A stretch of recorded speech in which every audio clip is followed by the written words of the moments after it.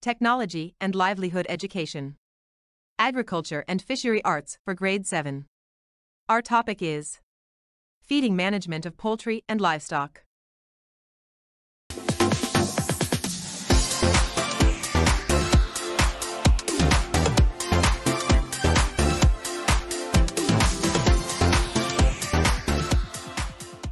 Week 7 Part 2.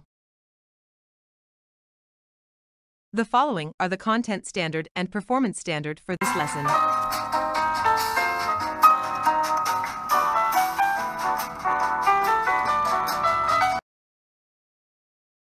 Here are the learning competency and objectives of this lesson.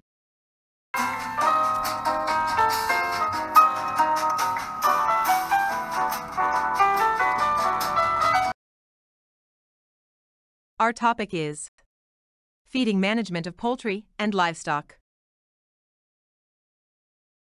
Feeding facilities for goat and sheep.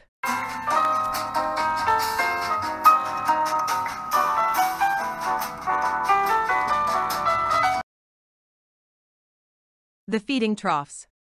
Feeding troughs should be trapezoidal or semi-cylindrical. It should have a department of 180 mm to 250 mm by 300 mm. It shall be raised off the ground at least 150 mm to keep the animals. Hay racks shall be diagonal or vertical slats with a minimum spacing of 130 mm. Hay racks shall be properly positioned and designed to avoid risk of injury. The following figures present the side view and front view of the feeding racks. The recommended linear feed space is shown on the following table. Here are some examples of goat feeding trough.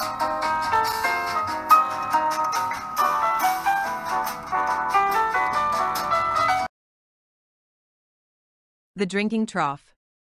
Water facility. For an open tank drinking system, 300 mm space is required for each 15 to 25 heads. For automatic watering systems, one bowl or nipple shall be provided for every 50 heads. The watering devices shall be situated where water is easily drained. For free range, the apron around the waterers shall be paved or packed with gravel at least 750 mm width. Here are some examples of goat drinking trough.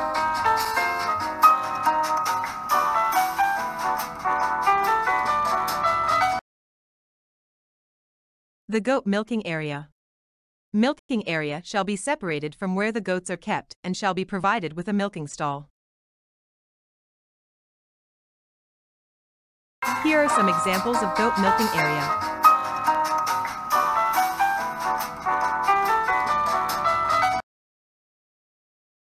The suggested flushing rations for you. Suggested flushing rations for you include good mixed of pasture of legumes and grasses, a grass pasture and 150 gram of wheat bran per head per day, grass 25 pasture and 250 gram of grains and 450 gram of oil cakes, legume hay full fed and 100 gram of wheat bran and 150 to 200 gram of grain, and green fodder at 10% of body weight and 150 to 200 gram of concentrate per head per day. Suggested flushing rations for pregnant ewe. Suggested flushing ration for early and mid-pregnancy ewe include graze on a good pasture, 1-2 kg sorghum silage and legume hay of 1/2 to 1 kg head per day. Ad libitum supply of maize and 50 gram of oil cakes per head per day. Grazing on stubbles and harvested fields supplemented with 100 gram of oil cakes per head per day. Feeding rams for breeding. Rams in normal condition require some additional nutrients during the breeding season. An overfat ram needs thinning before the breeding season through combination of feed reduction and vigorous exercise. Allow rams to graze with the ewes to allow them to get the same rations as the ewes. If separate feeding, it may be given 300-500 g of concentrate mixture consisting of 3 parts of oats or barley, 1 part maize and 1 part wheat per day. Feeding of breeding goat. If the availability of pasture is good, there is no need to supplement concentrate mixture. In poor grazing conditions, animals may be supplemented with concentrate mixture at 150 to 350 gram of concentrate per animal per day. The digestible crude protein level of the concentrate mixture used in the adult is 12%. Types of feeding management. First is the extensive grazing. Extensive grazing involves letting sheep or goats in the entire pasture and leaving them there for the whole season. Next is the rotational grazing method. It is done when pastureland is divided by temporary fences into several sections. The animals are moved from one section to another section. Once the entire pasture is grazed, the first section will have sufficient grass cover to provide second grazing. This method controls parasitic infestations to a great extent. It also provides good quality fodder. Further, this system lets lambs graze first and brings in ewes to finish up the feed left by the lambs. And the semi-intensive. Semi-intensive is a combination of extensive and intensive systems due to limited grazing. It involves extensive management but controlled grazing. It consists of stall feeding, shelter at night 26 under shed and 3 to 5 hours daily grazing and browsing on pasture and range. However, this method implicates more feed cost.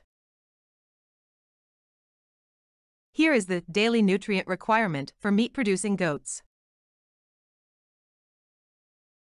The feeding facilities for cattle.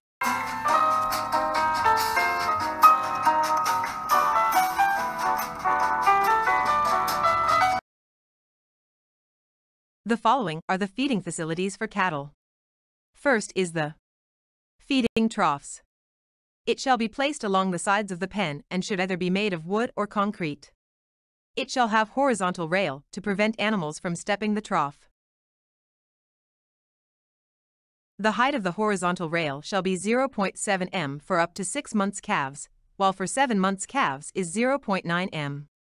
For yearling, heifer, dry, and milking cows is 1 to 2 meter. The inside surfaces of the feeding trough should be smooth and it should have rounded corners to facilitate cleaning. The bed of the trough should be 0.15 meter above the level of the apron to facilitate natural feeding stance. For calves up to 1 year, the dimension of the feed trough shall be 0.25 meter depth, 0.4 to 0.65 meter bottom width, and 0.65 to 0.85 meter top width. For older animals, the dimension of the feed trough shall be 0.4 meter depth, 0.45 to 0.7 meter bottom width, and 0.7 to 0.9 top width. The linear feeding space for dairy cattle is shown on the table below. If the feeding trough is separated from the shed or pen, concrete or gravel-packed aprons along the feeder shall be constructed and shall be at least 1.5 meter wide and slope of 2 to 4% towards the drainage. The following are the linear feeding spaces per animal.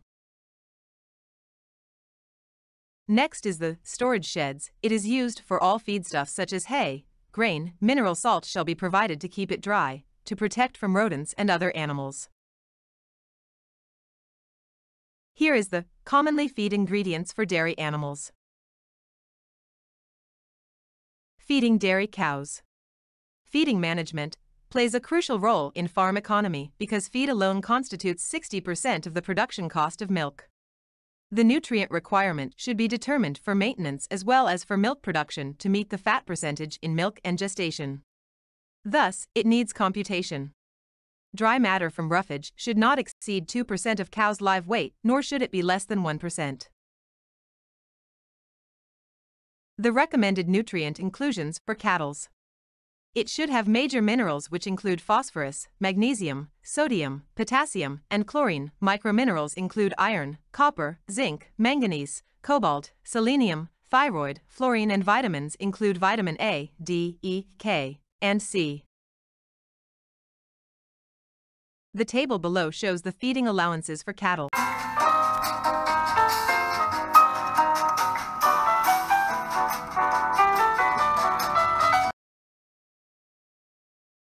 The pig feeding management.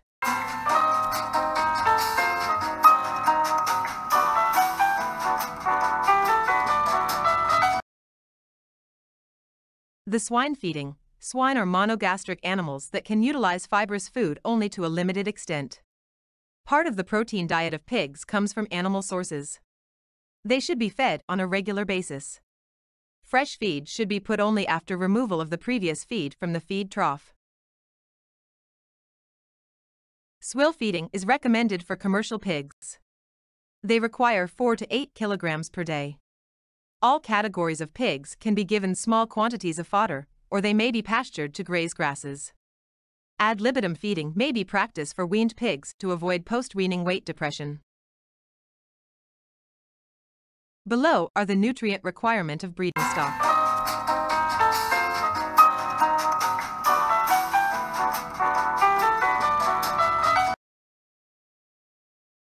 The nutrient requirement of growing stock.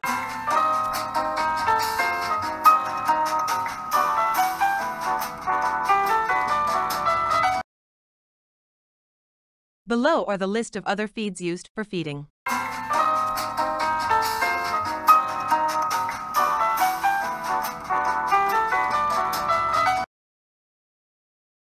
Feeding bores. A breeding board requires 2-2.5 kg concentrate per 100 kg weight. Feed allowances should be either fat or run down.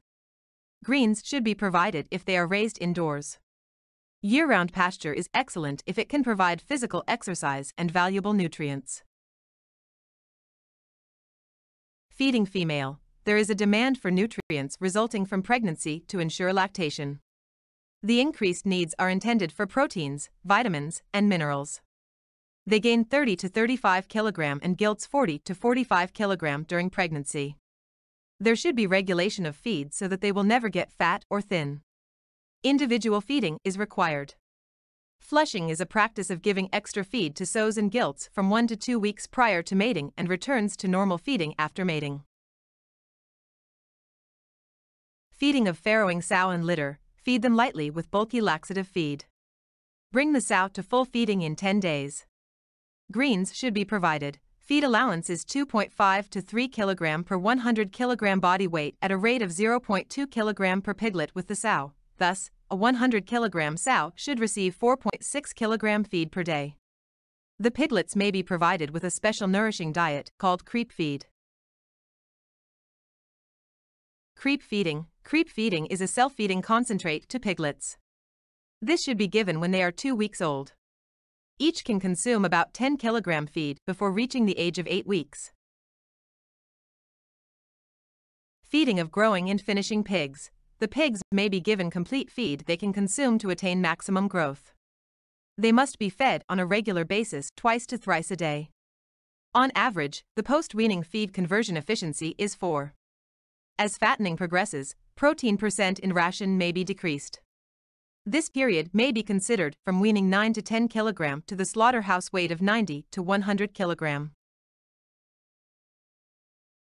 Feeding orphan pigs. Piglets should be immediately shifted to a foster mother when a sow dies or fails to produce milk or does not claim her pigs.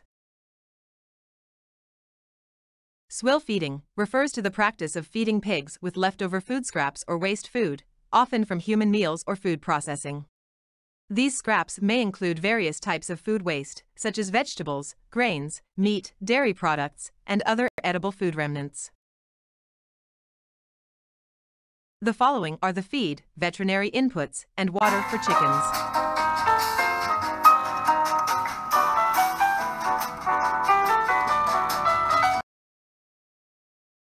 First, the chicken should be provided with adequate, safe, and clean feed that would allow them to meet their optimum nutrition level. They should be provided with a daily feeding schedule or routine. Second, farm owners should acquire feed from suppliers who follow good manufacturing practices and/or good hygiene practices that conforms with the quality and standards set by regulatory bodies. Third, procedures on on-farm manufacture feeds should minimize contamination. Fourth, farm owners should use ingredients from authorized suppliers. Records of purchases should be kept. Seek assistance from experts if necessary. Fifth, the feed mixing equipment should be always kept clean and have a regular preventive maintenance schedule. Sixth, the feed chain should be well managed to prevent feed from contamination. Then, feeds and veterinary inputs should be kept in a designated area under good ventilation. And finally, there should be a good record-keeping procedure that includes the following: supplier, type of feed or supplements, quantity, declaration of ingredients, document of feed analysis, date of delivery, and date of manufacturing and batch number. On the right is the table of ration of layer mash. In conclusion, effective feeding management in poultry and livestock is a vital aspect of successful farming. By tailoring feed to the specific needs of different species and production stages, farmers can improve productivity, reduce costs, and enhance animal health. Regular monitoring, adapting to changing conditions, and using high-quality, well-balanced feed are keys to optimizing the performance and welfare of the animals. A time to remember.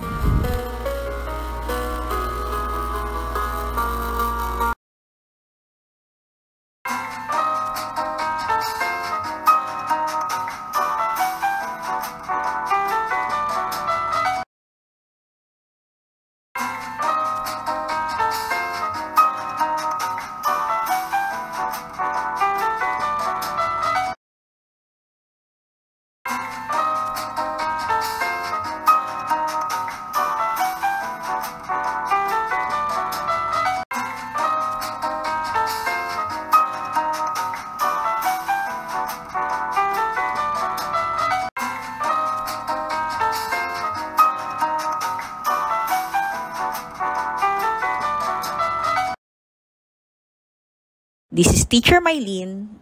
Thank you for watching and please subscribe to my YouTube channel.